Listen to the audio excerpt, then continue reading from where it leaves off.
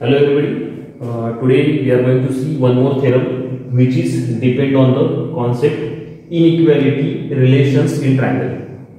Okay, so this is theorem number 4. Already we have seen 3 theorems which are depend on the same concept. Okay, so now the statement is given, see, of all the line segments that can be drawn to a given line from a point not lying on it, the perpendicular line segment is shortest. Okay, figure is given. In that, if you observe figure here, see, line L is given and P is a point which is not lying on line segment, line L, and PM is perpendicular to line L. L is other point on line L. Okay, other point on line L. Okay. So other than M. So see here carefully. First we will take given things. Line what is given in triangle? Line L is given. Line L and P is a point. P is a point which is not lying on line L according to the given statement. Okay, N is a point on line L other than M. Means there are 2 points other than M. There are 2 points on line L. Okay, so these things are given. Also, what is given? PM is perpendicular to line. PM is perpendicular to line L. Okay, this is perpendicular to line L. Now, second thing to prove. Okay, what they are asking? The perpendicular line segment is shortest. Okay, see here, of all the line segments that can be drawn to a given line from a point not lying on it, the perpendicular line segment is shortest. Okay, so means here line L is given and P is a point which is not lying on line L.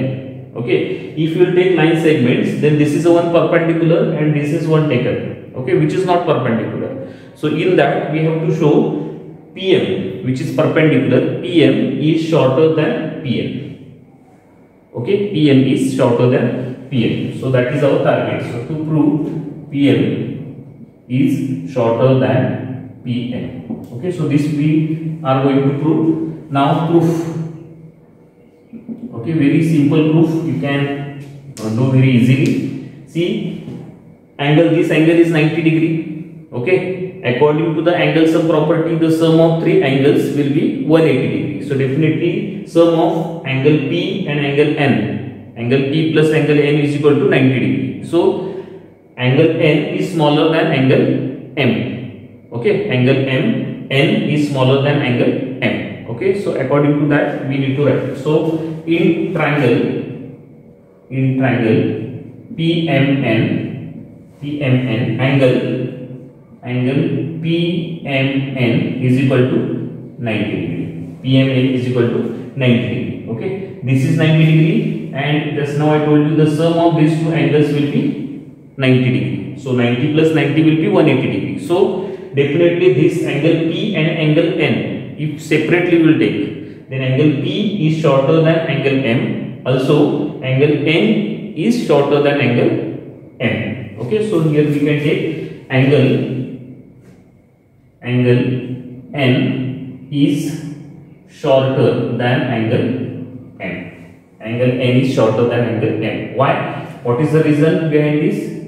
Angle M is equal to 90 degree. Angle M is equal to 90 degree and angle P plus angle N is equal to 90 degree. Okay, so each one angle is less than 90 degree. Okay, so here we can give angle P is shorter than 90 or angle N is shorter than 90. Okay, so that we have taken here. Angle N is smaller than angle M. Angle N is smaller than angle M. Okay, so now we know that side opposite to greater angle, side opposite to greater angle. okay, which is greater angle? This. And which side is opposite of this?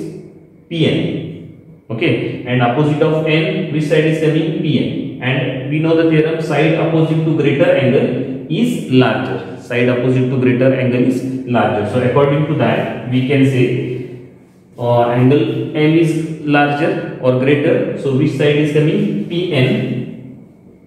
PN is greater. PN is greater than PN. PN is greater than PN. Okay. So what reason you will give? Side opposite to greater angle is larger. Okay. So on this basis we have given here proof, and that is only PM is shorter than PN. Okay. So that if you want, you can write according to this, PM is shorter than PN. Anyhow, this and this is same. Okay. So this is the fourth theorem from this inequality relationship triangle. Okay. So after this we will see some examples.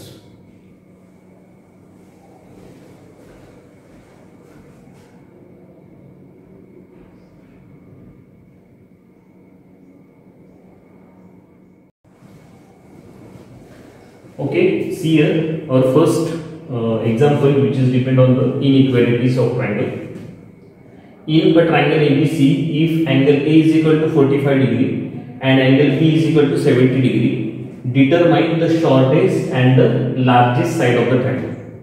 Okay, so very simple. Two angles are given. From with the help of angle sum property, we can find out third angle. Okay, see, suppose here triangle ABC.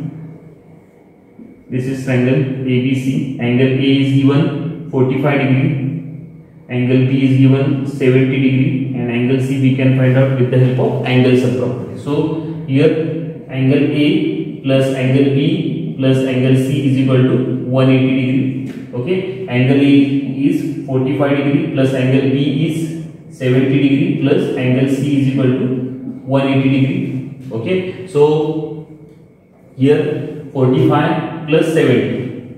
45 plus 70 is equal to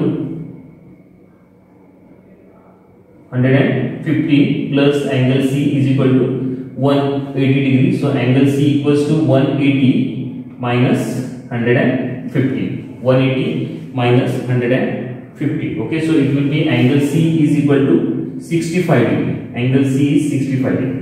Okay, angle C is 65 degree. Now we can decide shorter side and longer side. Okay, so here which angle is greater here? 70 degree. Okay, 70 degree. So definitely AC is the longer side of this triangle. Okay, after that which side will come? 65. Means after 70, if you arrange these three angles in descending order, then 70 degree, 65 degree and 45 degree. Okay, so 70 degree, opposite of 70 degree, which side is coming? AC. Okay, so AC is greater than, after that 65 degree, which side is opposite of 65 degree?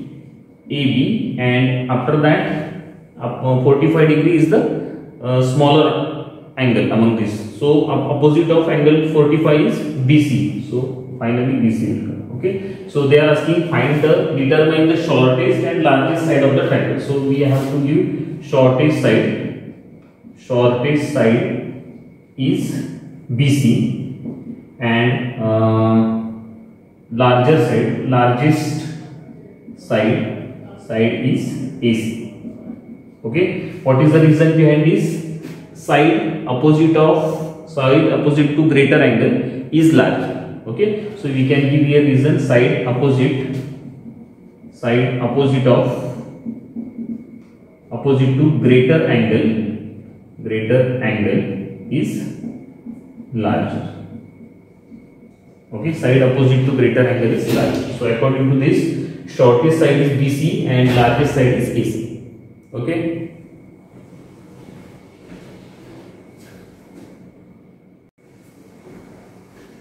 Okay, see here example number 2 is in figure PQ is greater than PR. QS and RS are the bisector of angle Q and R respectively. Prove that SQ is greater than SR. Okay, see figure is given. once again we will see PQ is greater than PR. PQ, this side PQ is greater than PR. Okay. So one thing you will understand from this figure, that is, if PQ is greater than PR, then definitely opposite of angle of side PQ, which is greater, that angle is R, and opposite angle of side PR is Q. So definitely according to the given information, angle R is greater than angle Q. Angle R is greater than angle Q. Okay, so that thing we are going to use to give the proof. Then we have to prove that SQ is greater than SR. SQ is greater than SR. Okay, so now here we will take first what is given in triangle PQR. What is given? PQ is greater than PR, which is given. PQ is greater than PR. PQ is greater than PR. So we can write angle PRQ is greater than angle PQR. PRQ, this side is greater, so opposite angle is R, so that R angle is greater. So PRQ is greater than PQR. Okay, what is the reason? Angle opposite of larger side. Angle opposite of larger side of a triangle is greater. Okay, so this reason. Now these are the bisectors. QS and SR are the bisectors. Okay, so this I am saying, if you will take half of this, okay, half of both the sides, then half of angle PRQ is greater than half of angle PQR. Okay, both the sides we have taken half. So half of PRQ, okay, half of PRQ. What we can write half of PRQ? Either we can write PRS or we can write SRQ. Okay, any. Now we are thinking about this triangle. Okay, so we are going to use QS and SR. We have to decide about QS and SR. So we will think about this triangle.